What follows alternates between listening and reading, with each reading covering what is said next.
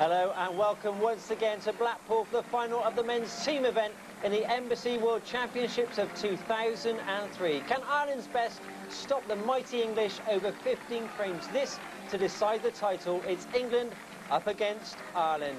It promises to be a tremendous match. Let's just recap on what happened in the semi-finals. England coming through very comfortably against Wales. Ireland is a real thriller against Scotland. Well, with me for this one, as ever, the president of the World 8-Ball Pool Federation, Joe Franson. And Joe, the obvious question is, can Ireland stop England?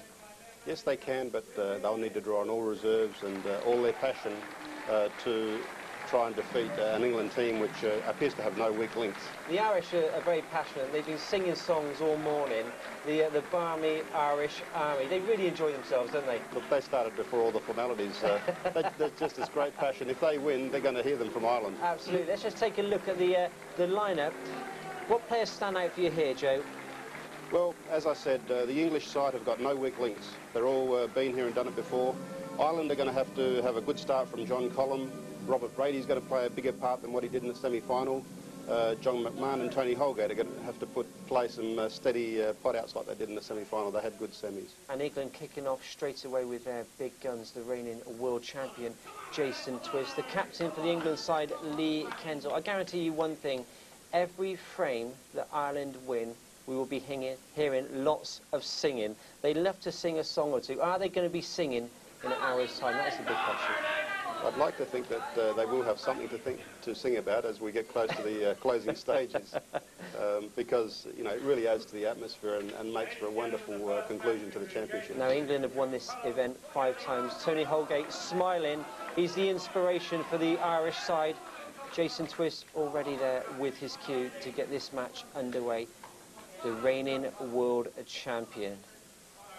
Promises to be a great match. Over 15 frames, I'll hand you over to our commentary team of Tracy James, Chris Mellin and Jim Weich. It's the Embassy World Team Final. The much fancied and formidable side of England up against the emotional side of Ireland. And I feel that they hit it right on the head. They've got to try and keep those Irish away from drawing on the emotion that they do. And a great start this from John Cullum. Chris Melling and Tracy James joining me in the comm box to watch this one, and I'm sure we're going to enjoy this, but what a tall order this is for Ireland, Chris. Yeah, tough match for Ireland this. Playing England, England have actually got 6 of the top 8 players in their team in the world. Ireland can't afford to make a mistake in this match, because England will be straight on the backs, straight into action, and pinch the frames. 30 seconds. Now, Tracy, you and I were talking a little earlier about the semi-final matches, and certainly Ireland's going to have to play a little better than they did against Scotland if they're going to see a path through here against England. I do tend to agree, Jim. I think that England's firing at the moment, although the Barmy Army, as they have been called, they're playing all right at the moment. I think they've got a good game ahead of them. Open table. Well, the first miss coming to Ireland, and that allows the reigning world champion, Jason Twist, into the table. One more look at it. Jason looking at the red to the center pocket. What a way to start it out. The reigning world champion to kick things off for your team. Does it get any better than that?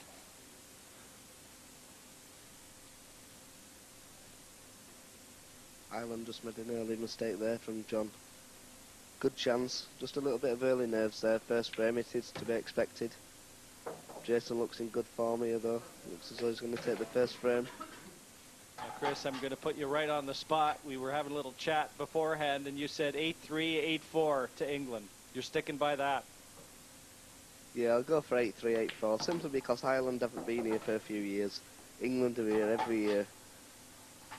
And they always put in a good performance. Last year they got beat by Wales, but Wales had to play absolutely different class to beat them. A race to 8, best of 15. England have never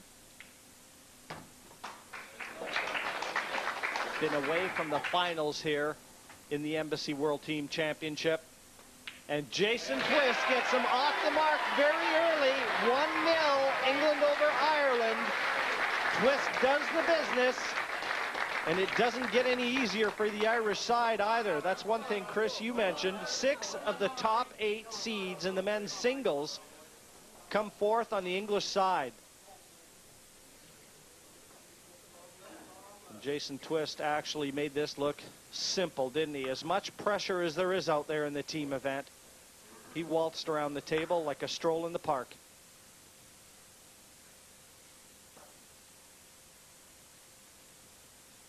Darren Appleton, nearest camera there. He's another one of the bankers for the England team. Now up against Ireland. It's going to be their captain, Robert Brady, up against England's Phil Harrison. And Harrison will be breaking off to try and increase that early England lead.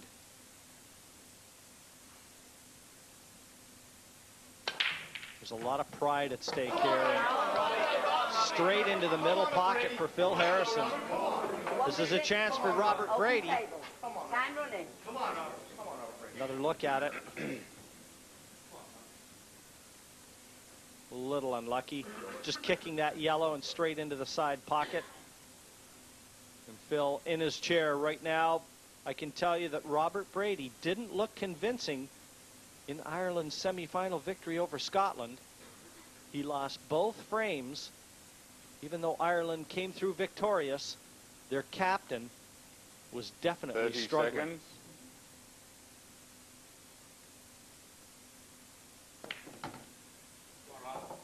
Red ball's in play. These are the chances you've got to take now in these positions. All the reds in the open. Nothing too difficult.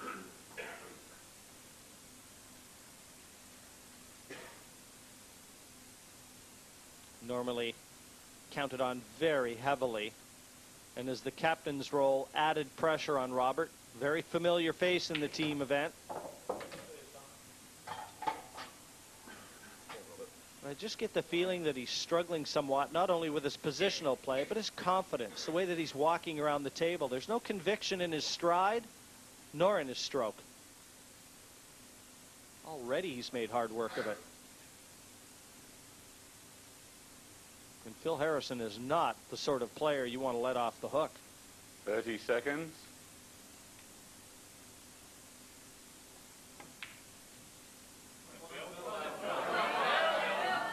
Little surprise, Robert took that ball in the right hand top pocket there.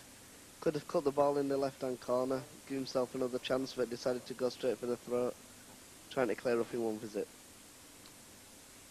Real look of concern too. And you can see here that one never threatened the corner pocket.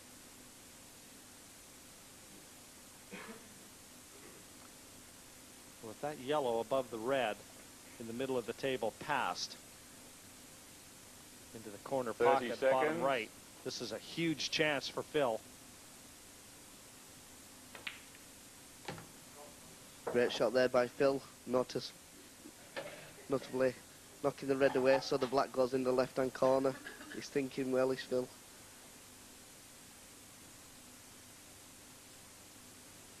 You almost fancy Phil to clear up here, Tracy. And if he does, that's just going to be tightening the screws on Ireland. I am also looking at the table the same way I think Chris is, and I reckon that could go for a finish. And yes, the screws are definitely going to come down on Ireland today.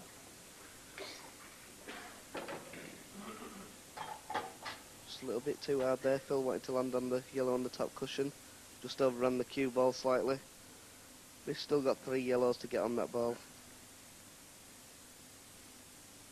So often we talk about pressure, and in the team event, you're really under it. There's many more eyes watching every stroke you play now than just your two. And they live and die on every ball that's potted and missed. I think this is one of the biggest crowds I've ever seen at a World Final. There's a packed audience today. No empty seats there, and they were queuing up very early before the start of this final. Now Phil needs a little bit of angle on this, and I think he's got it.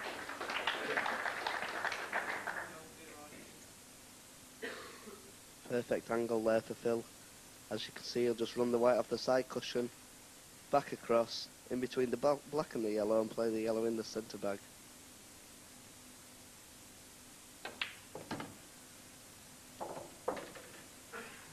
This is some performance. Now he's just got to feather this into the side pocket. Would like to have been a little straighter on this, I think, Phil. But shouldn't pose any problems. He can get the cue ball right to where he is. He was just cueing.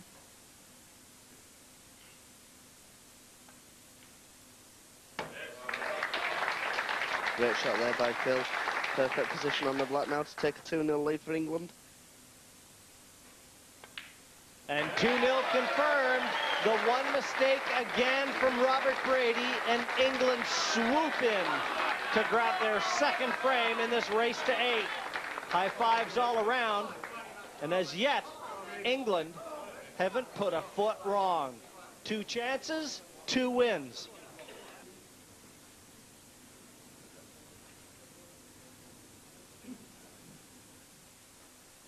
Well, John McMahon is now thrown into the lion's den.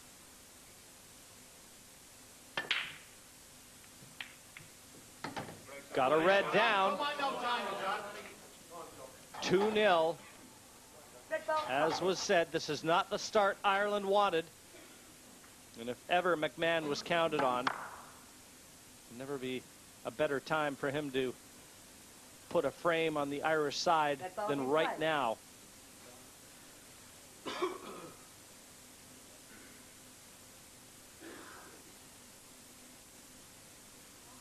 think he's got a great chance here as John on reds. Just one red that's tied up. 30 seconds. I think if you see, that could be a plant into the bottom right hand corner.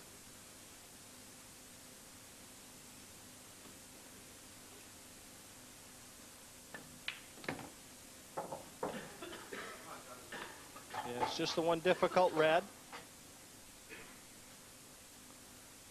There you can see if he does get a red onto that yellow to pocket the red, it's not quite set.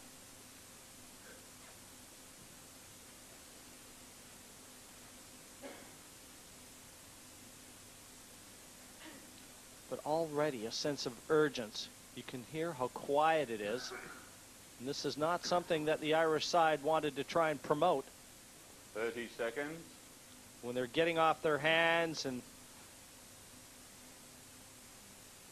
being very vociferous, you know they're going to be a handle. Just wondering if we'll see John stun the red in the centre bag and cut the red below the black and develop the other red. It's quite a difficult shot, but I think it's the only one he's got. That's exactly what he's looking at, Chris. Just stop the cue ball dead and potting this red, and you'll have that angle. And it's all going to be the development of that last red. Well, I think he's just overrun that slightly and needed to be a perfect angle. If he kisses yellow, the red will go straight over the corner and he'll have perfect position.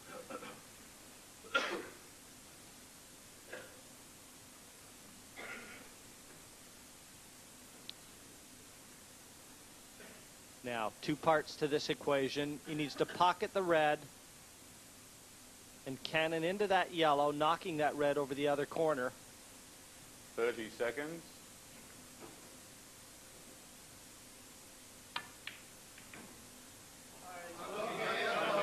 Well, he got second prize, though. This is going to be very difficult. Yellow ball's in play. But just look who he's playing now. See John there trying to hold the white so much to get into the other red. He ended up missing the pot, but he's in great control now, covering the bottom 2 right-hand corner pockets.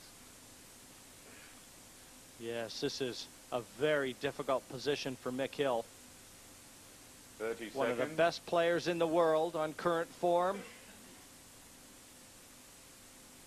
But there's nothing easy about this.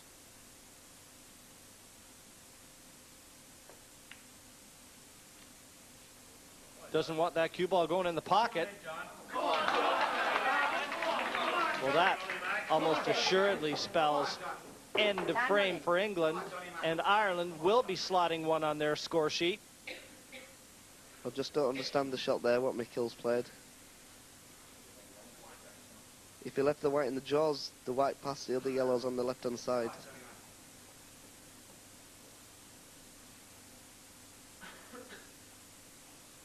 There we see it does pass. John's going to take the red over the bottom left-hand corner. Just hold the white for the red over the right-hand corner. 30 seconds.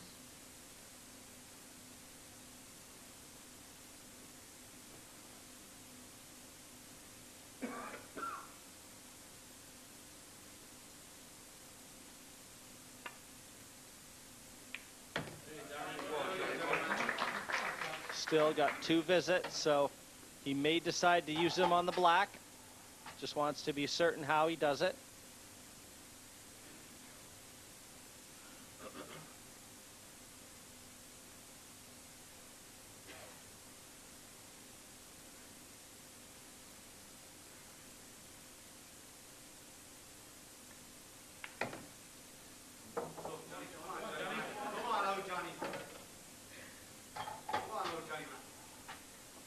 You'll see John McMahon just playing a sensible shot there, not trying to do anything flash with the white ball.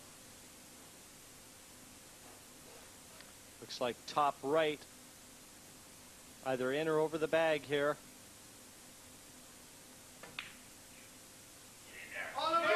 No danger, and there's the emotion that Ireland was looking to see. Look at John McMahon. Doesn't appear to be too happy with that result. Big win over Mick Hill.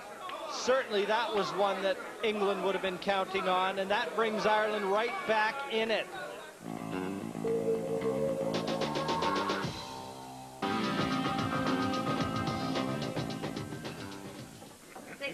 I always remember an old Dallas Cowboy football coach. He said, I don't like seeing celebrating in the end zone. I want you to act like you're going to be there again and that you've been there before.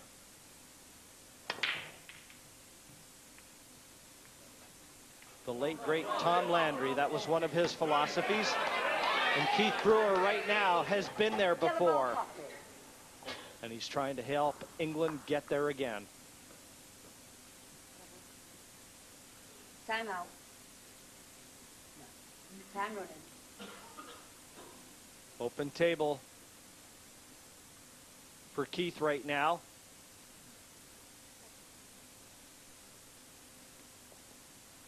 The timeout there was just check and see if the white ball was parked up against the yellow, which would cause a touching ball 30 situation. seconds. He would need to play away from that, not causing that yellow ball to move.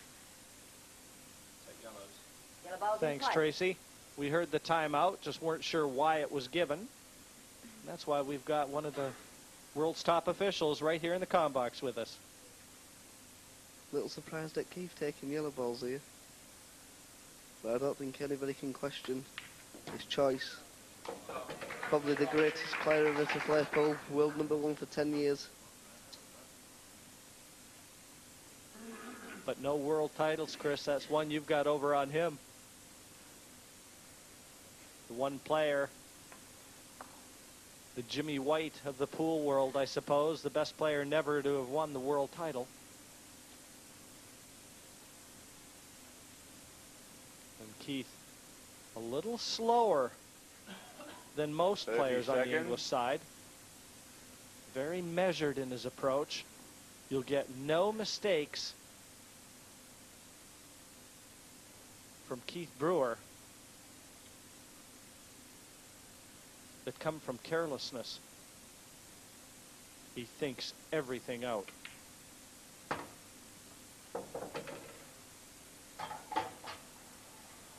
You've got to respect Keith though for what he's done in the game pool. He's won every single title to win apart from the World Championships, and I hope one day he does win it. He's a great ambassador for the game.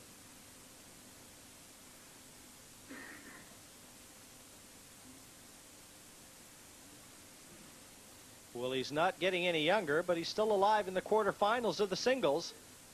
So 30 that seconds. title Still within Keith's reach this year.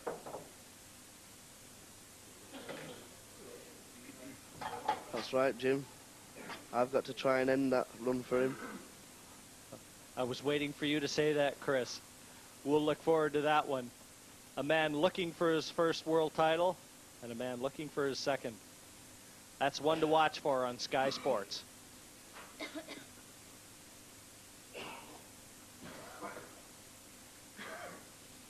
Well, Keith has always had that difficult yellow, top of the table, glued up to the red. This was always going to be a problem ball for him.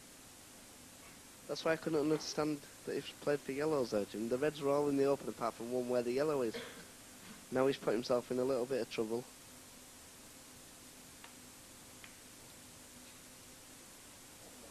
As he left that red. Ball's in play. Very close. If Brendan McDonough can get through to that red, this is a chance for him.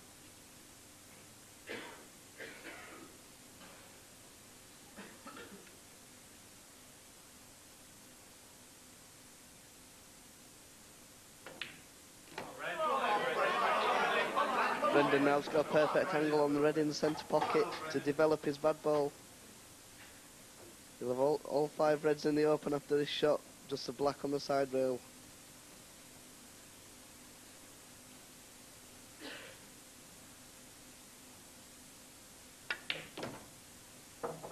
This Irish team looks like a totally focused side against Scotland. Even though they won that match, it was a very nervy match. It was more a case of mistakes and who made the fewest mistakes as it was anyone seizing the moment and outright winning it. Great shot from Brendan there. He's just developed that awkward red. Problem there, Jim, didn't play the shot with any conviction, just dropped straight onto the yellow. The yellow's always going to go towards the other red. Needed to play it a little bit more pace. They've still got a good chance here. Time out. And our referee just cleaning the cue ball, buying Brendan McDonough a little bit more time to think about things.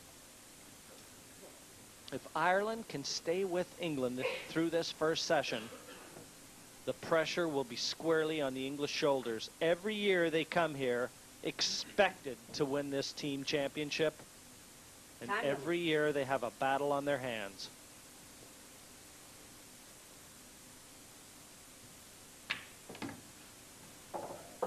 Well, there we saw a push shot, but the world rules do allow a push shot. I think if I were refereeing, I would have called a foul there because you have to hit the ball hard when you play a push shot. And as we saw, the white only moved about 7 inches. I tend to agree with you, Chris. The ruling actually does say that you can only call the push shot if you can see it with the naked eye. And it's actually very difficult to call. And if you play it with a bit of pace, you're all right. Actually, if anything, the sound was a bit dicey. You can almost hear the double hit in the sound. Good red there from Brendan McDonough. But again, Brendan's not played the ball with any conviction. He's just dropped the ball in and thought, I'll take this long red on. And now you're going to be looking at a bit of an end game in terms of pool. Do you really want to get into an end game with Keith Brewer? Well, the only way to beat Keith is to outpot him. There's nobody on this planet that can beat him at the tactics. He's just in a different league.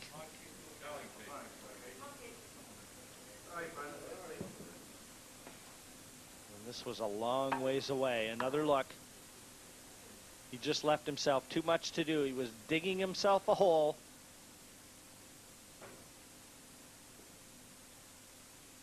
And now Keith Brewer in with a chance to try and secure England's 4th point.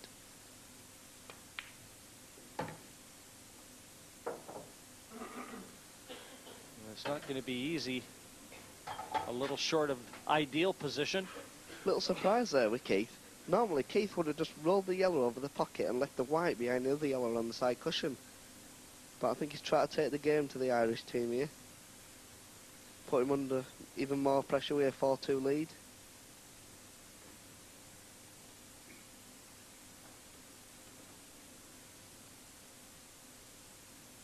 30 seconds. Just a little more angle than he would have liked, too. Should be taking the cue ball towards the red, and he didn't want that. That's right, Jim. He's just frightened of knocking the red over the pocket to block the black ball. I think he may have to screw this ball off the side cushion and take a long yellow.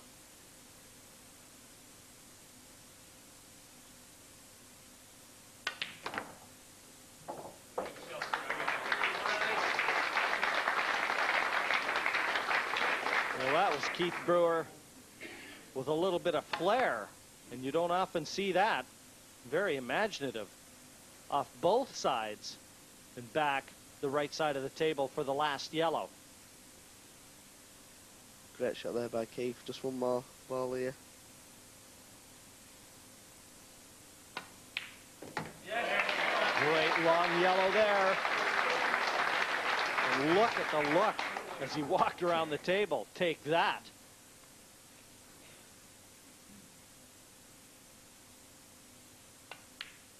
And take that.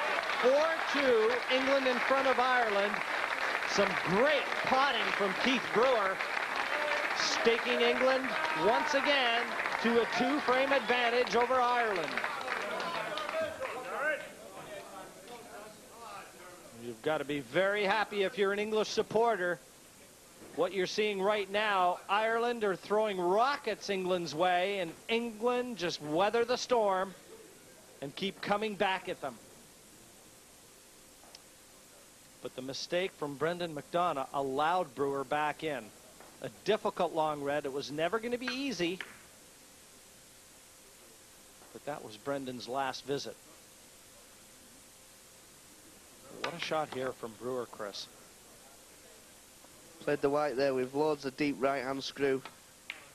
And what a great pot to get on the black. Couldn't have played the finish any better. Yes, Keith Brewer delighted with his performance. And now it's down to Dermot Armstrong to try and halt the English momentum. Darren Appleton will be there to try and carry it on. Well, Dermot's got 2 off the break. Look at the reds again, Jim. Red and yellow balls potted. Didn't hit the break too hard. Just controlled the white. Pots a red centre bag and a yellow in the top left. In the semi-final match against Scotland, apart from Tony Holgate, this was the player that I thought looked the most composed and was capable of bringing his A game to the table when it was required. Red balls in play. That's right, Jim. When you're under pressure, you've just got to relax. 30 seconds. Stand back, look at your options, and just try and get down as though you're playing in practice. I know it's not easy, but when you're under pressure, you've got to take everything into account. This is a big chance for Ireland. If they can get out of this first session only 1 frame adrift, you just get a feeling that they're going to be in with a chance.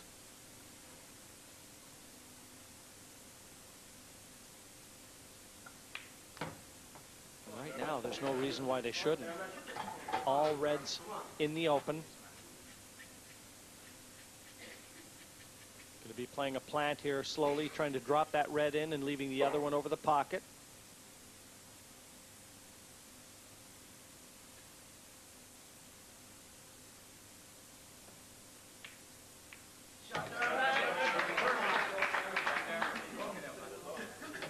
Perfect position here. Just draw the white up the right hand side cushion, playing for the top hand red. And this looks like it's going to be 4-3 to England at the interval.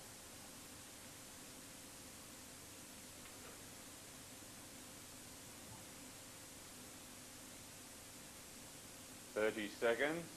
Tracy, with all the sentiment that's out there and so many people expecting England to be holding the trophy at the end of this one, is it that natural tendency for a lot of fans to support the underdog?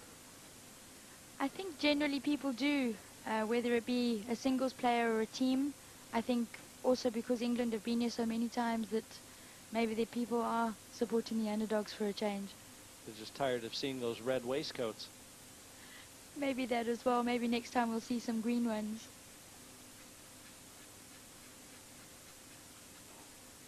30 You're seconds. fancying Australia then, Tracy. Not at all. I was talking about the South African side. Well, he just overran ideal position here, did Dermot. So he's going to have to slow roll this. And that was a test of cueing. And it was always taking the cue ball into that red, Chris. Now his work has just become about 10 times harder.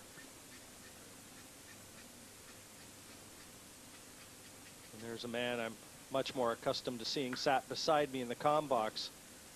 Former Irish captain, Tony Holgate. And a real look of concern. And understandably.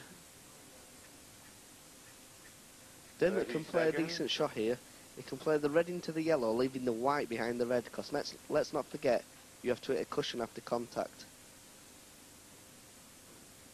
He's having a real good look, though, Chris, to see if this will just wiggle right down that left cushion. He's got a slightly bigger pocket than normal with that yellow there, but there's not much room for error. Very difficult shot, this one. It's there. Straight in. Doesn't even touch the yellow. But is there a pocket for the black? There was one from the red. For the black, I'm not so sure. But just look at the side he's put on the white to get it down on the black.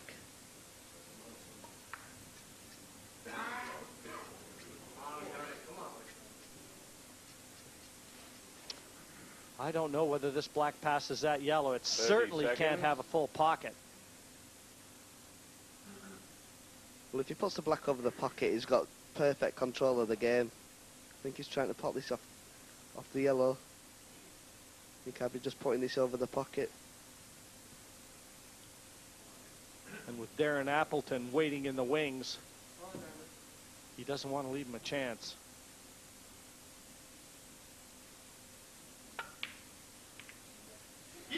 It's there! What a shot from Dermot Armstrong. What a finish! 4-3, England leads Ireland after session one. And Robert Brady, the Irish captain, is delighted with his team's efforts. Great scenes from the Irish team, 4-3 down. Joe, they're very much in this match. Yes, and it's great to see the Irish still in the match.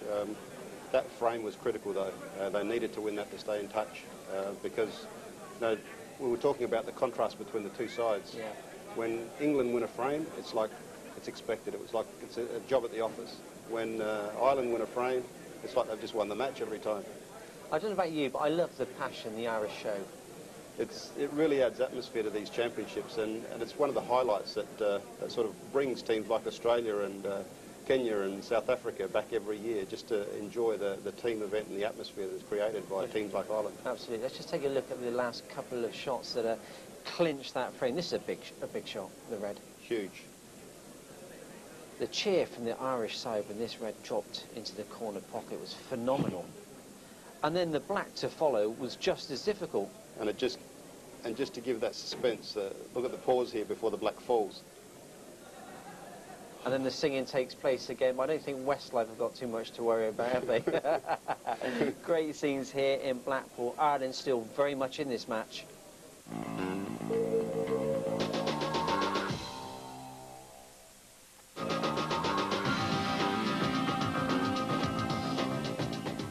Welcome back. A great atmosphere here in Blackpool. The Irish have only just stopped singing. We're going to get straight back to the action. At frame 8 is Jason Twist up against John Cullen. The Irish trailing by one frame. It's 4-3 to England.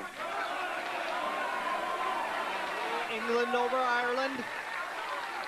A very tight-fisted encounter, as one would have expected. And you really have to be impressed with the way that Ireland has set out in this men's team final. A couple occasions, England looked like running away and hiding. And look at the cue ball. And Jason Twist saw that. Nothing he can do to stop that. Open table. Time running. One more look. Crush that break off. And that red coming down and swiping that cue ball into the corner pocket. A cruel twist of fate. But a big chance for the Ireland team. That's John Cullum at the table for Ireland. Played terrific in his semi-final match against Scotland. 30 seconds. And this is a rematch of round one, where Jason Twist secured the frame against Cullum. And this is a chance for Cullum to reply. Tracy, perfectly legal, isn't it? After the break, he's played the red on to the yellow. Indeed, Jim, the referee did call open table, which means that the balls are open to play. He can play whatever he likes, except the black, without committing the foul. And the shot he has played is perfectly legal. The ball that he's dropped is now his ball in play.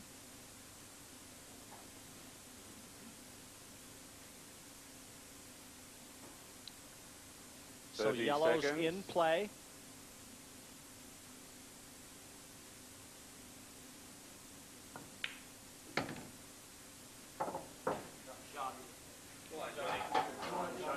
How important is it here, Chris, for John Cullum to try and dish up? Well, I think John's got to start taking these chances if Ireland are to proceed to win this tournament. Surprised to see that England have changed their format a lot as well. Normally they put Darren Appleton on last in the first session and first in the second session. They've decided to put Jason on using the new format now. Just wondering if they're 30 seconds. a little bit nervous. Yes, just to let our people at home know, after the first session, both teams can change their running order. And that's exactly what they've done. Even though Cullum and Jason Twist are back out again, normally what England does is the player last on is the first out in the second session, and they've gone against the grain.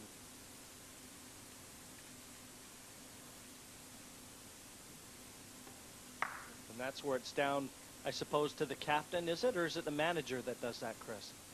Well, it's both really. They both have a conversation in the break, deciding who's going to play seconds. first, second, third, up to 8. They can also put another sub in as well. There's the England manager, Richard Ellis, been the manager for the past few years. And this will be his first world title if England take this. Well, it's a big if right now.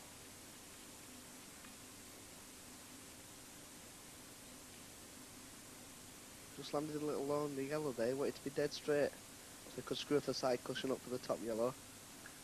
Now he's got to kiss into the black here, leaving a little bit to look. Or could he just run through and flick the red? 30 seconds.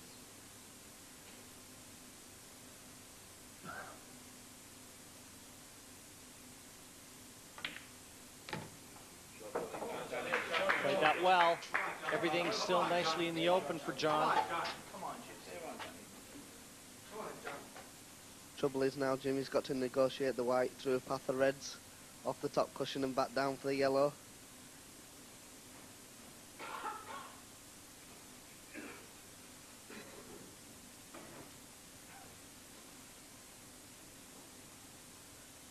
I think I'd be trying to screw off the top cushion with the left hand side. Bring it around the left hand side of the table and pop the yellow in the top right hand corner.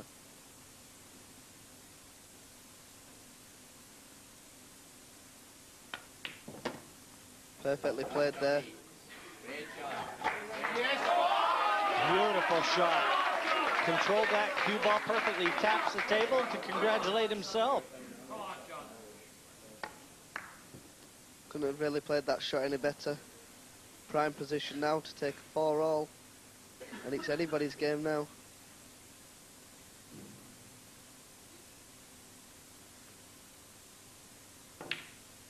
What a performance this is from John Cullum.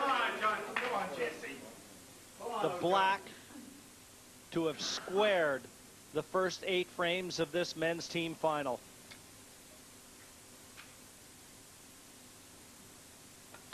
And more importantly for Team Ireland, that was against the reigning Embassy World Champion, Jason Twist. What a turn-up this is.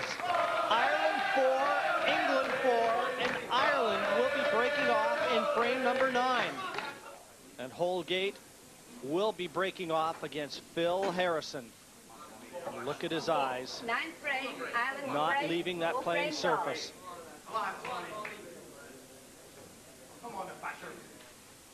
He's such a likable fellow as Tony. Always wants to have a good laugh. Now that's something interesting, Tracy. As Tony breaks off in frame number 9 and the cue ball disappears. You build up so many relationships with all these players. I mean, is it difficult sometimes to remain objective as a referee? It isn't difficult to remain objective. Certainly the job of a referee is to be indifferent, to be unbiased. If something happens on the table, you call it irrespective, bite down and call the foul. Easier said than done, I suppose, on some occasions, though. Absolutely, but I always stick to the rule: you foul on my table, you foul on my table. I like that, your table. 30 seconds. That's a good way to put it. Phil Harrison benefiting from that in-off from Tony Holgate now. Red's in play, and you can see the remaining ones. These are all drop-ins here for Phil. Won't be very often you'll see him miss from here.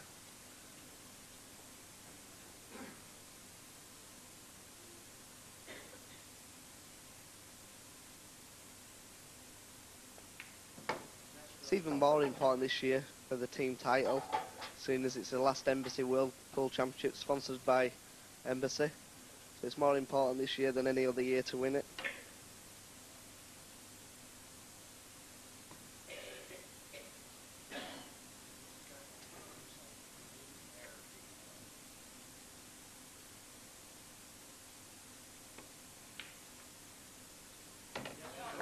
Struggled to the bottom of the pocket. Sigh of relief, certainly, from Phil Harrison.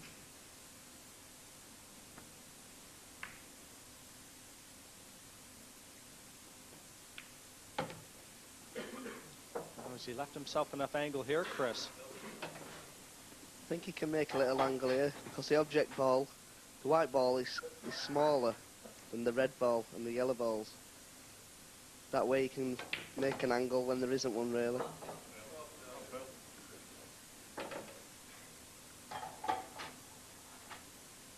This black to once again restore the lead that England has yet to relinquish. Oh, a nervy black down and smiles from Phil Harrison, and Tony Holgate can only offer his hand. Unlucky, the cue ball kicked into the middle pocket, but smiles all around for England. It's a race to 8, 5-4 in front of Ireland. And what an emotional player coming forward for Ireland now. John McMahon, if you'll remember in the first session, dropped to his knees after securing the point. And he's up against Darren Appleton. And Darren will be breaking off. A quick look just to make sure everything's touching. He wants a good, clean split. Darren struggled on the breaks past few years at these World Championships. He's got a great break on the 7-foot tables, but as we're now playing an 8-foot table on TV, he seems to struggle a little bit. Class player, though. Just look at that. Red and yellow ball potted. Another look at this break off. Kept that cue ball in the middle of the table. Red down and yellow top right.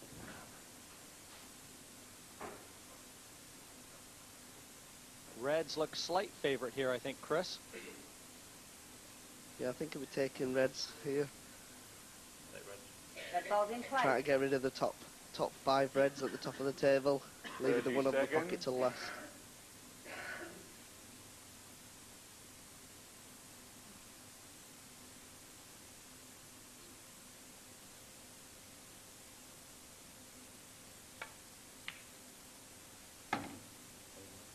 Well, this is going to be a real test of nerve for the English side.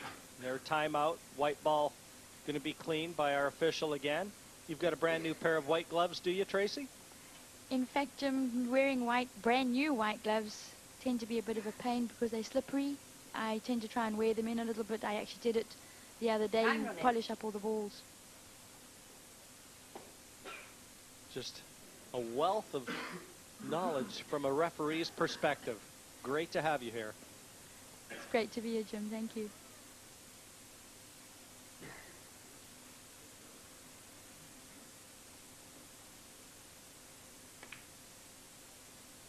Darren Appleton right now in perfect position to restore the 2-frame lead that England enjoyed midway through the first session. But look at the faces in behind Darren. Painted green faces, green hair. No prizes for guessing who they're supporting. Now, Chris, you were looking for a hairstylist a few days ago, weren't you? You might want to check where that gentleman got his done. Yeah, we're going to get my hair done blonde, but couldn't get it done, unfortunately. 30 seconds. So I'll leave it the way it is.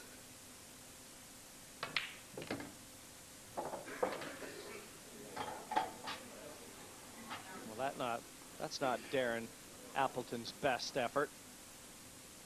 Don't know what he was trying to do, possibly get that cue ball down for that red on the top cushion. Yeah, I think he tried to play it with a lot of side, but as I said before, these new tables, they don't take with running side or check side. Because of the new cloth, they just slide.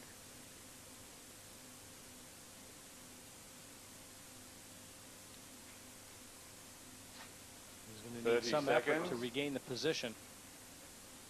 Quite a few of the England players have just come back from Las Vegas, playing over there, playing with 9-ball, bigger balls, bigger tables. And I think they're struggling with the table.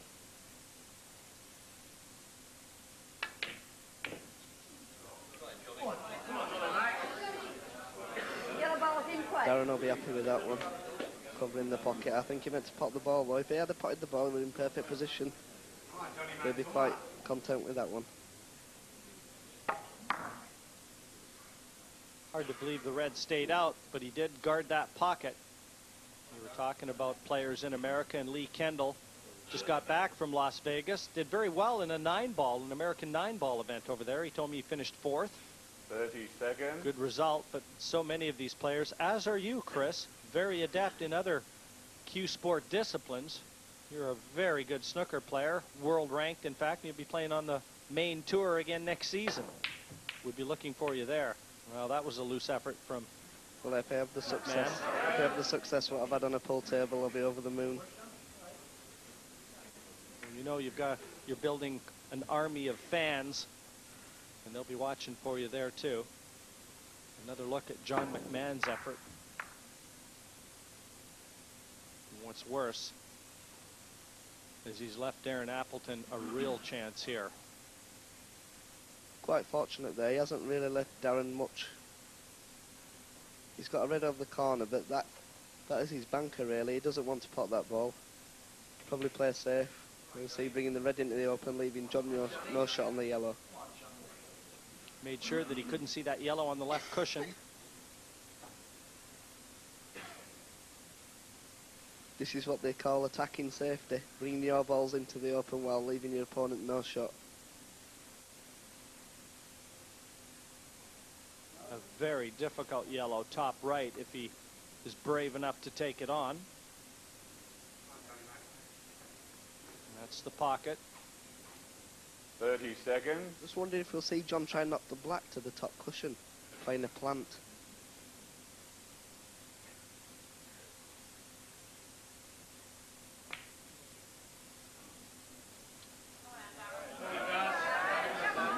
Has he left that red on the top cushion? If this passes, a real chance for Darren Appleton. And there you can see. No doubt Darren will be trying to float this one into the corner pocket.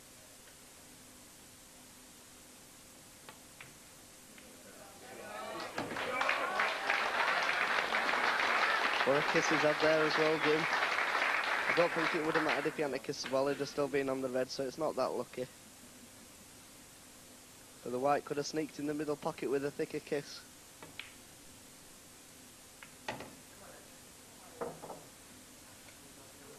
I don't think he would have minded had that dropped.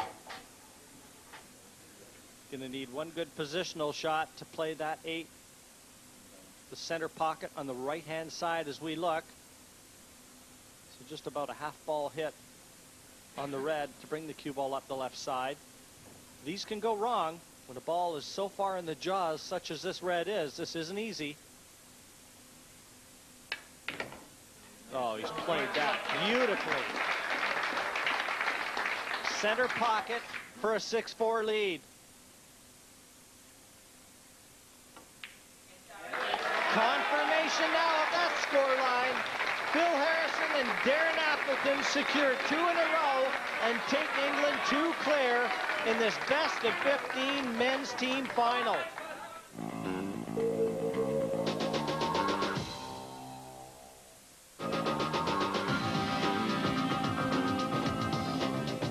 Once a beaten finalist in the past, they look to go one better this year, but they've never won the Embassy World Team title. And it'll be down to Dermot Armstrong to try and keep their hopes alive. Didn't hit the break there. No power in the break there. Just went for control and he nearly screwed the white in the top pocket. And the reds are absolutely perfect here.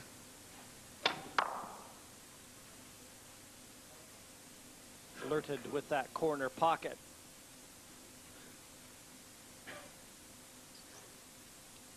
And our first look at the England reserve, Ian Hubbard. Reserves are being called into action in the second session. A solid player. Imagine having him as your reserve. Well, Ian's had a great year this year. Won a tour event, runner-up in the European Championships. He's probably the calmest person on the English team. Very likeable person.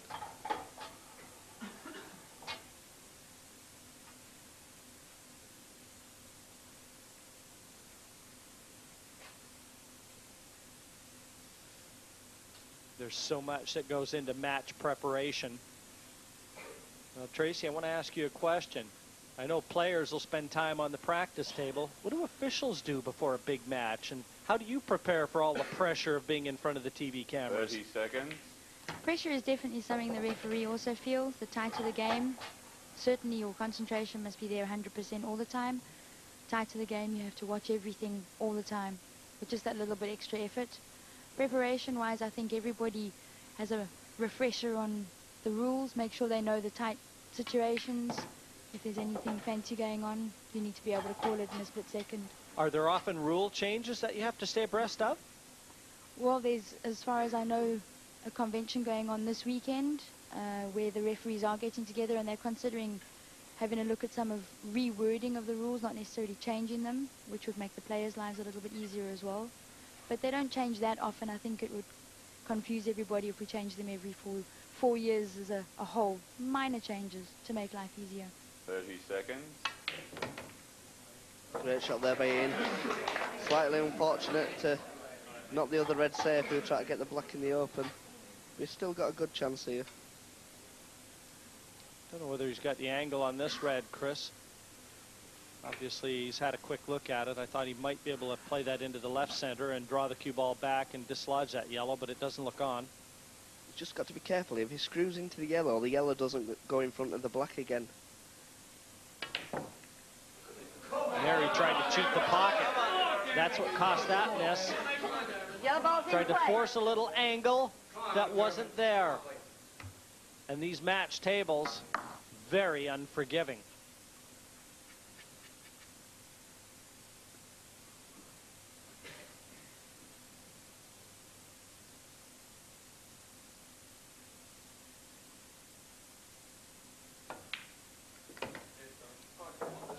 Dermot Armstrong played a terrific frame in the opening session. A clearance in one visit, and he's got an opportunity again here.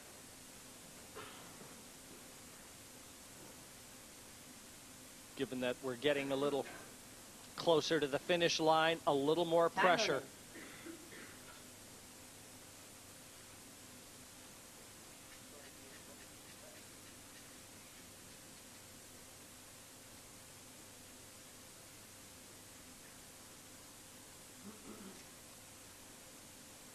Dermot just weighing things up. He wants to be absolutely certain in his mind how he wants to remove these yellows. Little surprised 30 Dermot isn't seconds. playing the snooker here behind the yellow on the left-hand side cushion.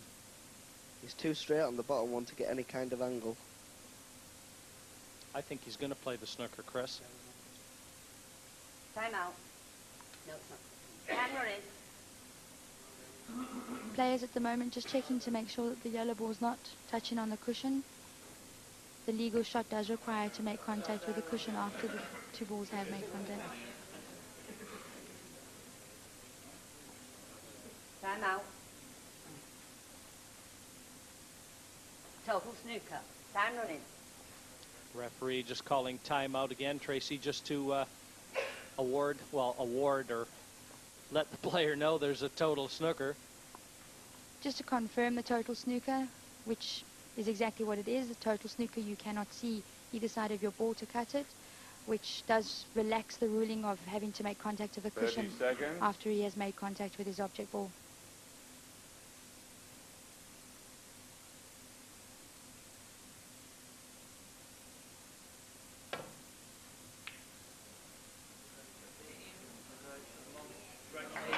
Ian's been quite fortunate there. Covered the yellow into the top pocket. If he hadn't covered the yellow there, he had quite a simple clearance. But now, it's a different story. The run of the balls.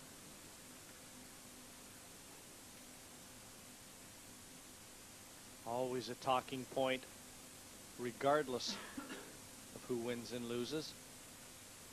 30 seconds.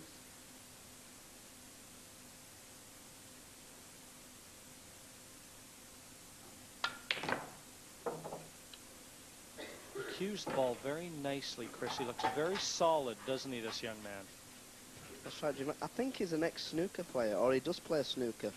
He tends to cue the ball very straight, stays down on his shot. He's got a square stance. Yes, all signs of a snooker background.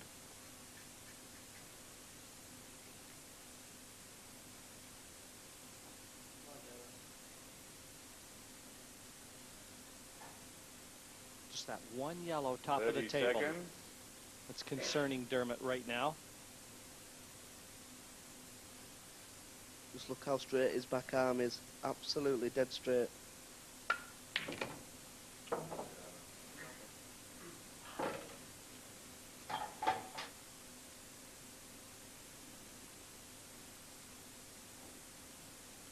Going to be a lot of thinking in this. That yellow is available into the top right corner if he could take the cue ball into an area to be able to attack it. Somewhere in this area, then that yellow would be available. But again, 30 seconds. what Dermot's problem is leaving an angle on one of these yellows to get that cue ball up there.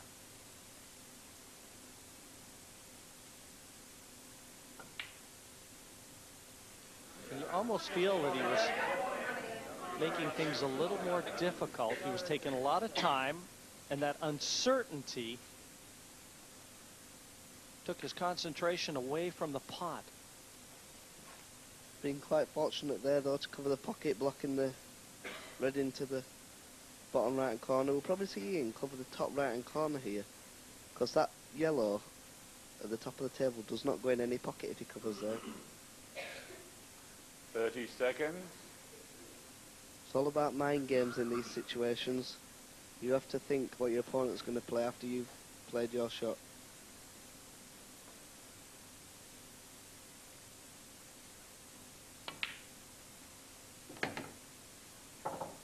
Now, is he going to try and get this red in behind that yellow? If he can just catch the left jaw as we look.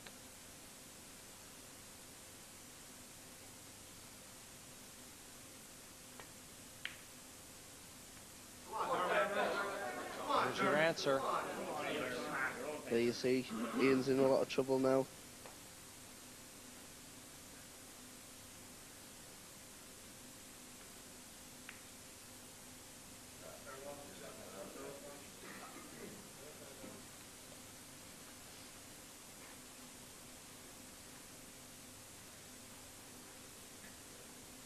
Not a lot of choices here for Ian either. Chris, really, he's just got to throw the gauntlet down and develop his red, but might not be a bad move to flick that black into an open area too. That's right. What can he do from here, Jim?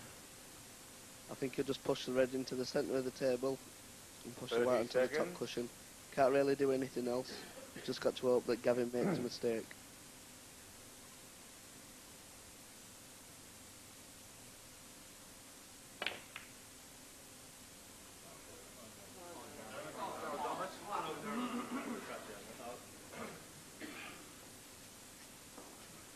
I thought he might do that just to get that black away from that corner pocket the yellow is guarding. Right now, Dermot Armstrong is in the driver's seat. 6-4 the scoreline. Just to remind you, it's a best of 15. The first team 30 seconds. to 8 will be hoisting the Embassy World Team Trophy.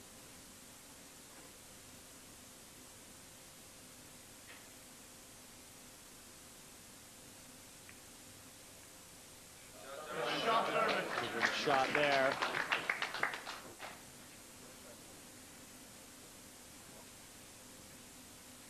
This is a lot better shot than people probably think at home, because he's probably left him a slight edge on the red. That means he's got to hit a cushion after contact. If he'd have totally snookered him, that means he wouldn't have had to hit a cushion.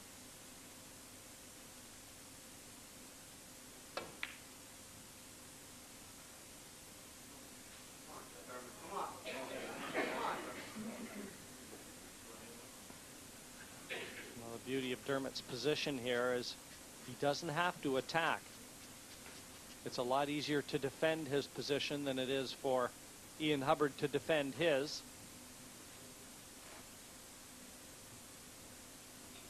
Do you prefer to referee these kind of frames, Tracy, or attacking frames? I think the defensive kind of game is definitely something you've got to pay attention 30 to. seconds. I think, having watched a lot of pool this week, I think the attacking games are much better. The faster the game, the better. The player tends to show off his skills a whole bunch better that way as well. How are the matches allocated, Tracy? Do you draw for the matches? Not at all. We have a body of referees that attend this tournament, and there's a senior referee that draws up a roster, and we all work pretty much equal shifts, equal rotations. And out of that group that has been here this week, or for the last 2 weeks, the senior referee has chosen 6 of us to be available for these finals today. To be fair, that's a bad shot there, what he's played. It looks a good shot because he snookered him, but we'll see Ian play off the side cushion, top cushion, and snooker him behind the red on the top left-hand side of the table. Circle snooker. Time running.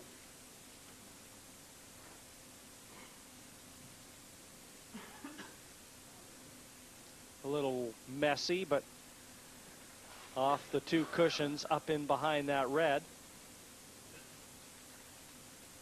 This is where thinking in front what your opponent is going to do helps. I don't think Gavin thought about this shot. And more importantly, as you said already, I don't know if Ian sees this, but I'd sure be playing it, especially with the yellow there. This is a daft shot really, because the red could go anywhere.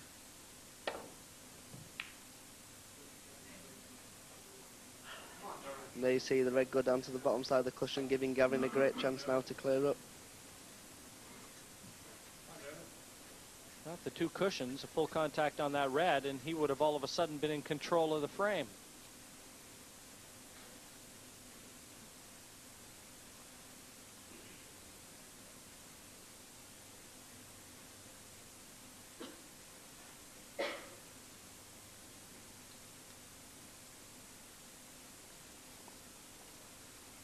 Seconds. It's Dermot Armstrong at the table right now, just surveying the situation.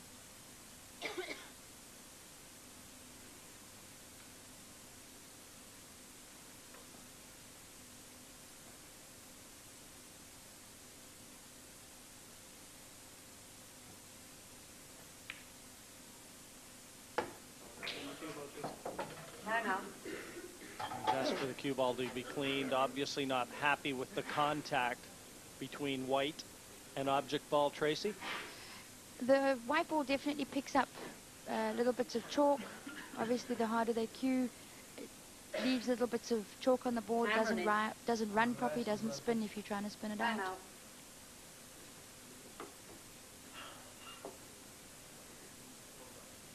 And now requesting the rest. Again, affords Dermot Armstrong a little bit more time to think about his next shot. That's right, Tracy. The white ball needs to be cleaned quite often in pool and in snooker because it does pick up dirt. Similar with cricket, they clean the ball on every over.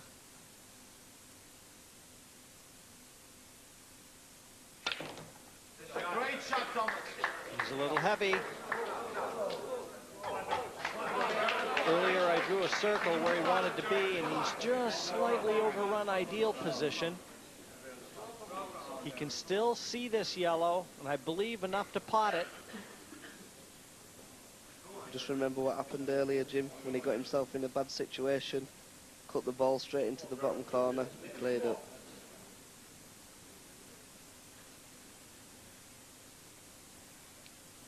This is a real big shot, 30 and an seconds. even bigger moment for both Dermot Armstrong and Ireland. Trailing 6-4, they can ill afford to drop this frame and put England on the hill of victory.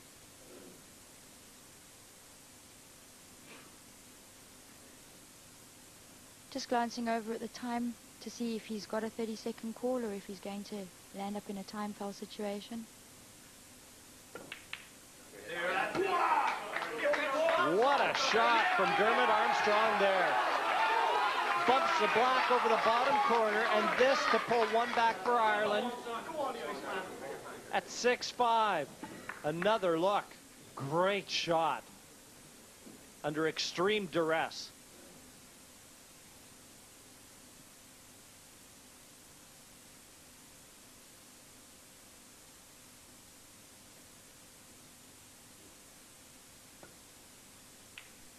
And punctuates it with an exclamation mark.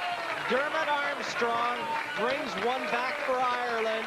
It's England 6, Ireland 5.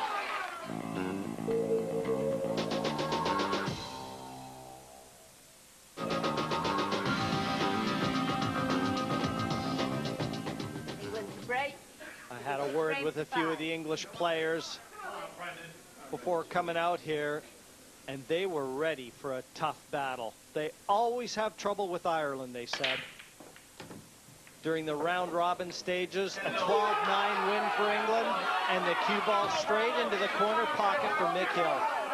He really has been struggling with his game throughout the team event. Just not a lot positive happening for Mick at this moment in time.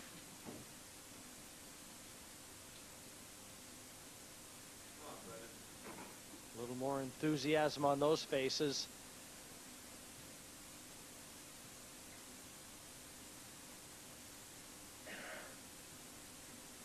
England team look very worried there. Phil Harrison 30 chewing his seconds. fingernails. Keith and Darren just sat back. They know they're under pressure, and if Ireland keep punishing them, they're going to end up losing.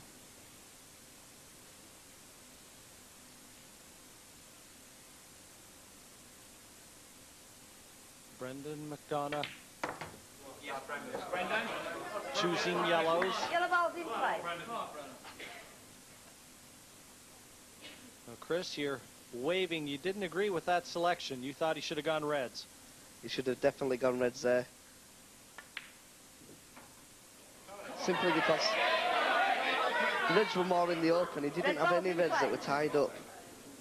There's 2 yellows and 2 reds to the left of the table. And the bottom yellow is tied up. Can't do anything with it. There you see a bad miss from Brendan. He just looks a very nervous player. That's right, Jimmy. He looks the most nervous of the Irish 30 team. seconds. And he's probably had quite a lot of chances.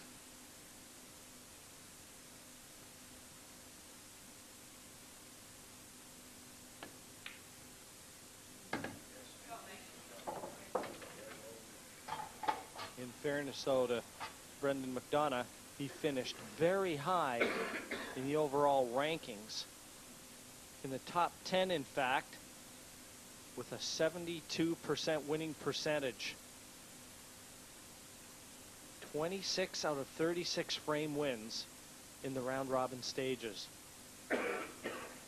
That just shows you, though, what the TV and the lighting and the pressure of this world team title can do to you. 30 When somebody seconds. can win 72% of the games, then all of a sudden they start struggling. It's far too straight on this red. There's nothing easy about this. And I don't think Mikhail is going to be able to attack for much longer, even if he does go at this red.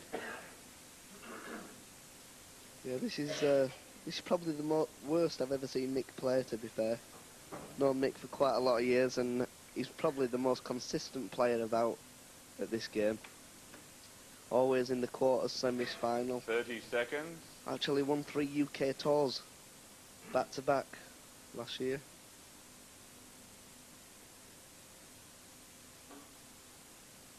One of the bright young prospects on the English side, along with Gareth Potts, even though Mick has been around, it seems like forever. He left himself too much to do there. Trying to force the issue.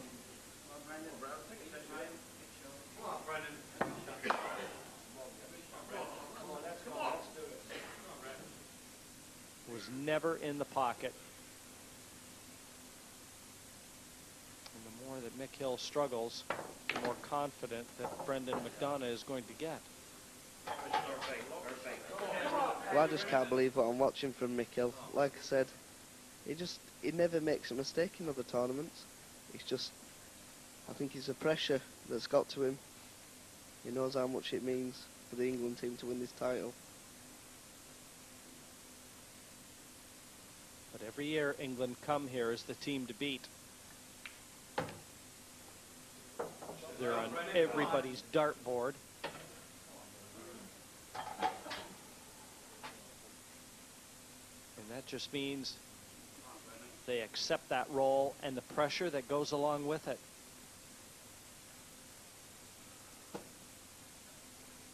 We'll see Brendan try and take the yellow off the red. That'll open the other yellow for the centre pocket.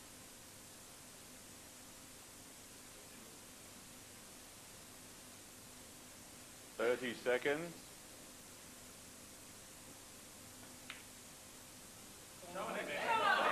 Poor shot there from Brendan. Didn't take enough time, I don't think, on the shot. It was a lot more difficult than it looked.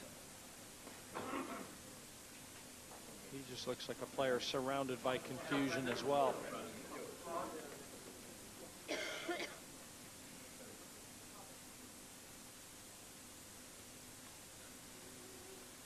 There's been a lot of traveling around the table here by both players. Speaking of traveling, I mean, a lot of people don't realize, Tracy, do they, that back in South Africa, going from city to city to compete, it's not like it is in England, is it? You guys, they're day trips. Indeed, Jim. South Africa being a whole bunch bigger than England is, we do travel all over the country to host our national tournaments. And I come from Cape Town, and I know the junior championship that's about to come up is up in Pretoria, and that's going to be a 15-hour drive for us, straight driving. So it must be difficult to maintain a high level of competition. We try and get there the day before so that you can at least get some sleep in. We do try and go up in a bus or at least up in convoy and vans or whatever the case may be. And do you have a tour as such? I know the embassy tour in England is the tour that hosts many of the major events. This would probably be the tour that our national sides do come on. We don't have a national tour as such. I know the ladies team get invited to play at the men's national tournament as an invitation side, which is a great experience for them, and they feature quite well on the rankings against the men. Yeah, I noticed that South Africa has started to produce some results. And I don't think it's going to be long before you're going to be seeing some of 30 your seconds. players in these major finals. I would say so as well. Be good to see. Back to center stage here. Where Mick Hill still seems to have trouble finding the handle on this match. And I think his shake of the head tells you all you need to know. Yeah, I think Mick Hill was in the bar too long last night. He's really struggling today. Darren Appleton, obviously not real thrilled with the way things are transpiring here on the main table. And no one would be more concerned, I'm sure, than the man in the loneliest chair. And that wasn't Brendan McDonough's best shot. This is a little bit more familiar in terms of what we saw against Scotland, isn't it? Yeah, there were a lot of mistakes in the Scotland-Ireland game. That's why I predicted an 8-4, 8-3 win for England, because they just could not pot a ball. They were taking 3 and 4 chances a frame. But now it looks a whole different side. They'll look as though they've raised the game against a better team. And that has been very apparent. What a great shot he's played there. Could he have played that any better?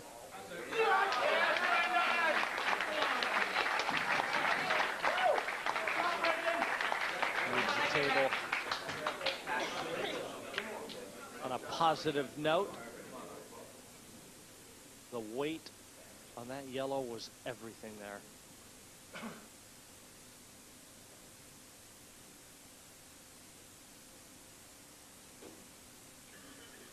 Jason knows that he's played his 2 matches. 30 seconds. All he can do is wait, watch, and pray.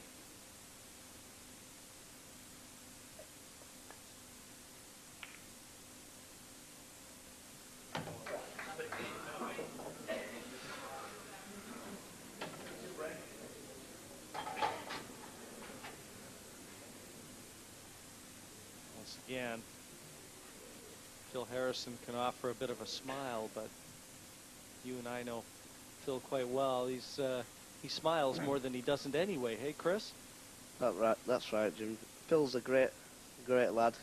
One of my best mates. I've played him quite often on the UK tour. And to beat him, you have to play unbelievable.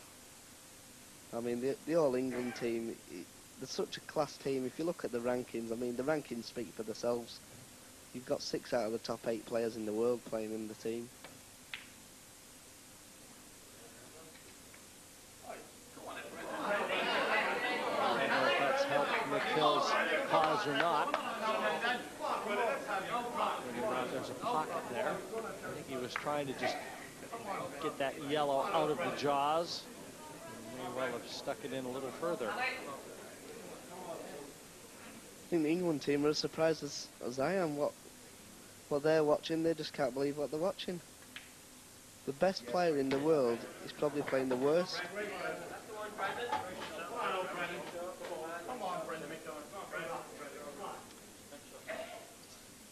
Is he going to play the plant here? Got to be careful.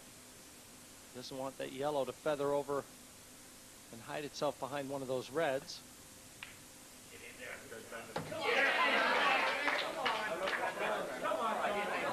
This situation for Brendan is he knows that even if a miss did creep in, Mick Hill would have to develop those 2 reds in the bottom right.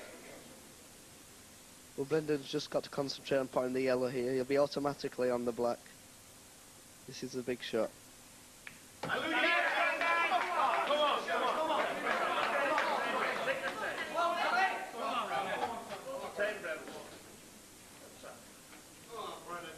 Can they feel a victory?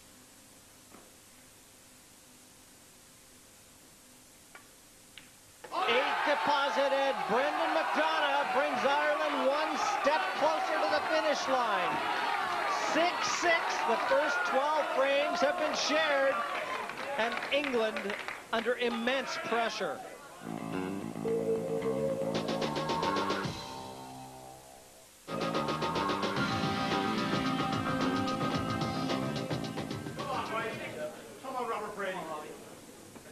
We haven't seen the best of Robert Brady yet.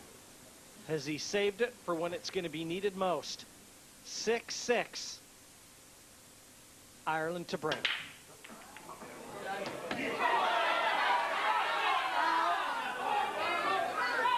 We'd like to have that stroke over. Open table. Now, how many times have we seen the white potted off the break in this tournament? Tried to control the white there, not putting as much power as he could have done into the shot, but went straight into the corner pocket. And the reds look very inviting. We'll see Gareth try to leave an angle here on the reds to develop the black. Red ball's in play. Landed a little bit straight there, but I think he can still punch the white through and bring the black off the side cushion.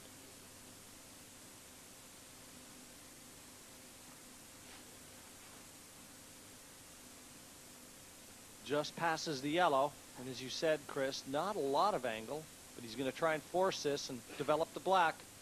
Just got to be careful doesn't pop the white in the centre bag if he flicks off the black. That's why he should have developed the black. The way he was cueing, it looked like he was going to put a little bit of muscle behind that one. Well, for me, when you have a perfect angle to bring a ball up a cushion, I think you have to take the bull by the horns, put all your eggs in one basket and go for the shots. Now, if he clears these three reds, he's got a tough black down the cushion, which if he'd have knocked it off, he wouldn't have needed the tough black down the cushion. 30 seconds.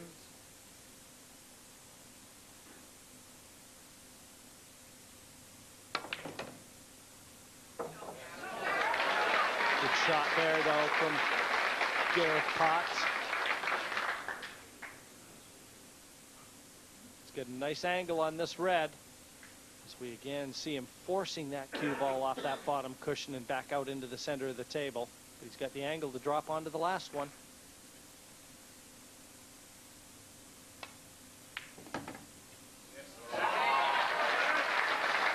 Boy, the way this young man's playing, Chris, he's going to be on the English side for a long, long time. 19 years of age. And what a future he has. Yeah, he's a great player, is Gareth. Future world champion, in my opinion. And it won't be too long before he does win it. This 8 for a 7-6 advantage.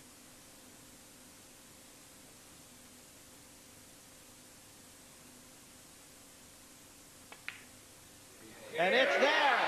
Gareth Potts, the youngest on the English side, has done his very best to keep the English hopes alive for yet another title. 7-6 in the race to 8.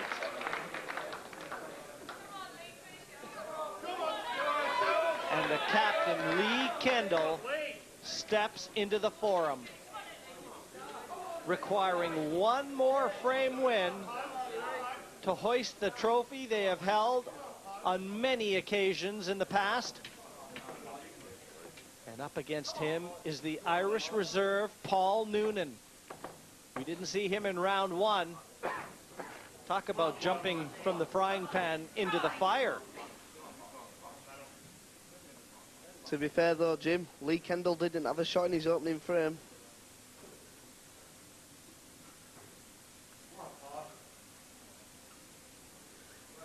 England were beaten by Wales last year in one of the few occasions where they have tasted defeat. Eager to try and regain the Embassy Team Championship. There is so much pride involved here. We've already said there are very few empty seats in this arena, such as the following for team play. And Lee Kendall all set, frame 14.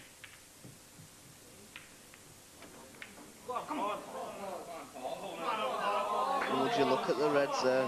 Open table. The captain needs to put a captain's performance in if England are to win this team title. And if it goes to 7 each, guess who's on last for England? The man who won it last time in the deciding frame, Keith Brewer. Yes. A couple years ago, I remember it well. but it's down to Paul Noonan.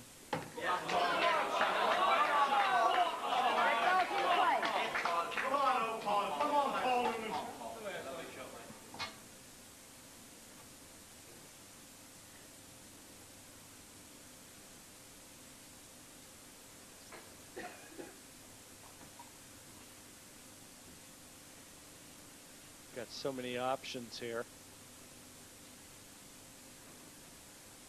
You just know that Paul Noonan 30 seconds. wants to secure this one. This is the most pressure he will have felt in his career. Yellow ball's in play. Snatched that one a bit, Jim. You saw him jump up off the cue very quickly. Just a little bit of pressure there. He's never played in a situation like this before. Yes, the red staying on the table. And the fox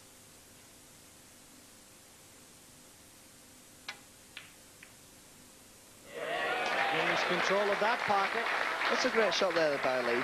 But now you'll see Paul Noonan not pleased yellowing. Give him a deliberate foul. Give Lee 2 shots. But what can Lee do from there? Luke the red. Luke the red. No emotion whatsoever. And in the end, offered an apology to Lee. But he'd rather be on the giving than the receiving end of that fortuitous break. But you can see, again, a very nervy effort from Paul Noonan. In fairness, he didn't play in round 1, so he hasn't had a chance to get his feet wet in this.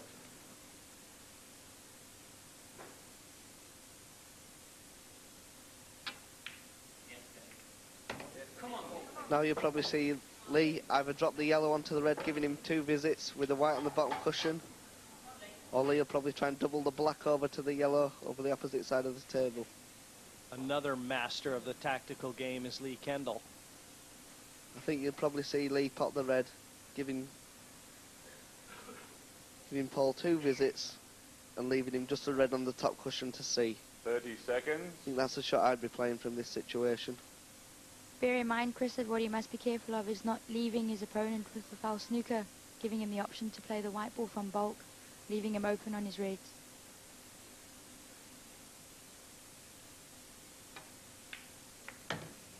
Foul. 2 visits. And to me, that's a poor shot there from Lee. I think the black passes the yellow, so Paul can use his 2 visits.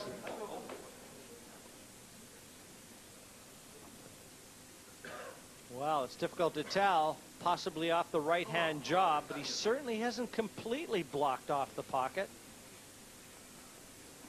But what about the 2 reds on the side cushion, Jim? Will one of the reds pass the yellow to open the black pocket up?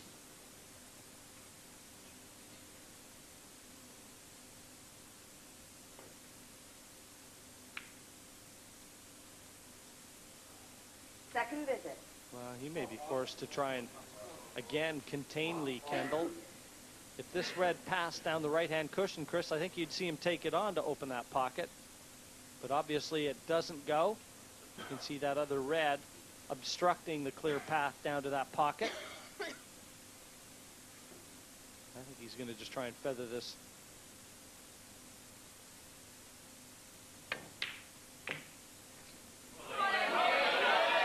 Well, I wasn't too sure. Obviously trying to attack from that position. The 2 visits quickly turned back over to Lee Kendall.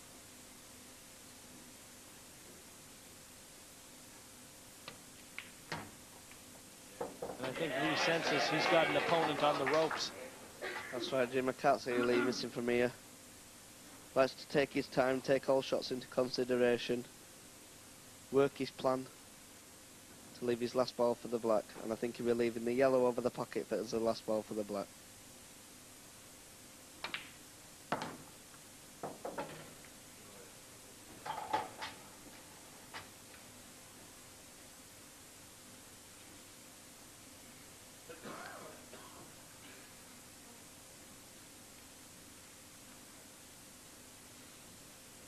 Everything in the open here for Lee Kendall. and how fitting it would be for England if the captain were to strike the last ball in the 2003 Embassy World Team Championships, the last 30 year seconds. for Embassy sponsorship in this event. Perfect position here for Lee. Can't really see him making a mistake from here. Just about holding himself together now, taking in all the pressure and cueing the balls. And Lee, no stranger to center stage either. So he won't be overwhelmed by this. Not at all. You can also tell by his body language in general that he's on the attack. If you've been watching him previously in the frame on his defense, he's got very close body language. You can see it when you're standing next to him on the table as well.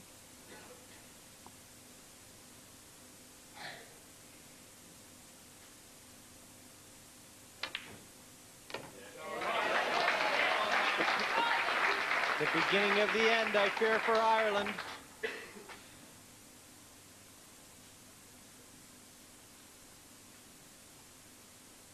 Keith Brewer in the background looking right down Lee's cue.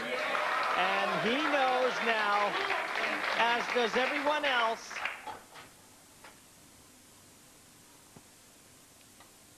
that the Embassy 2003 Team Championship goes again to England. The dominant England side victorious over a very game challenge from Ireland. 8-6 the final scoreline, and what could have been a fantastic finish for Team England. A sign of emotion from the England team as the England captain seals victory. No emotion whatsoever from the Irish side. Joe, that was a wonderful match. Yes, it was. In the end, England proved too strong, as we predicted. They just had too many big names coming into those last few frames of that session. But what was going through your mind? Because Ireland just kept on coming back at them. Yeah, they really made a fight of the match. It was excellent to see. But it was always really hard to try and see how Ireland were really going to get up. Ireland got back to 4-4, and then Tony Holgate had a little bit of bad luck on his break. He went in off. England took the lead again. Ireland came back at them. But you always said to me all the way, weren't you? The run-in, England's last 2 or 3 players were going to be too strong. Yes. And when you have someone like Tony Holgate not win a frame, and their captain Brady do the same, it's very difficult to get up against a team like England. Okay. Well, Alan Hughes is in the arena at the moment, just trying to get the players sorted, to have a quick chat with him. I think he's in the arena now, so let's hear what he has to say. Well, ladies and gentlemen, what another wonderful final we've had. Will you put your appreciation, please? Let's hear it for both teams. Yes, thank you very much indeed.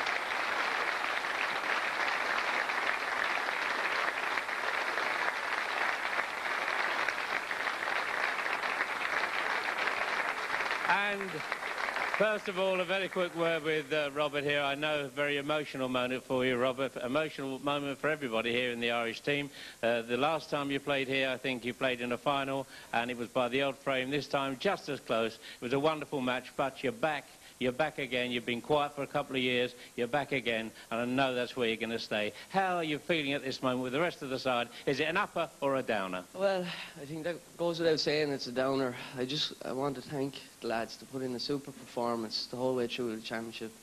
England are a great side. They deserve to win today. They played very well. They're a great team. They've won the World Championship so many times. I thought today might be our day. Unfortunately, it wasn't to be. But I'd just like to thank all our supporters that came over. And it was close, but we were still a step short. But well done to England. Robert, it's an upper. It's an upper. You've done so well. Ladies and gentlemen, give them a hand. The team from Ireland, tremendous, tremendous.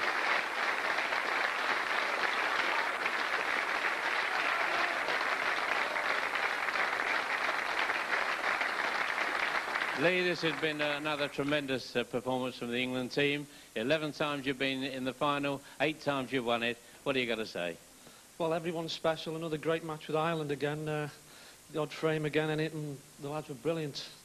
This side's a brilliant side. It's the best Irish team I've ever seen, and I think we should all give them a round of applause for how well they played in this final.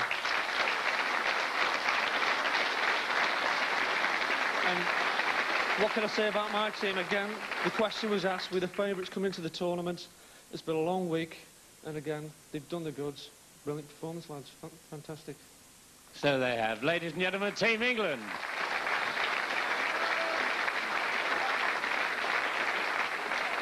And now I'm going to ask you to welcome the presentation party. It's Peter Manzi, Marketing Manager for Imperial Tobacco Limited, accompanied by our Tournament Director, George Harwood. Thank you, gentlemen.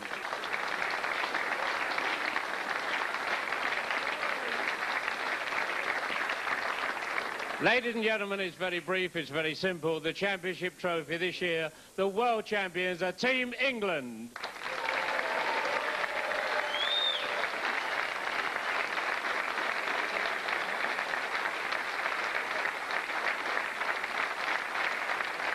And a magnum of champagne as well to celebrate for the team.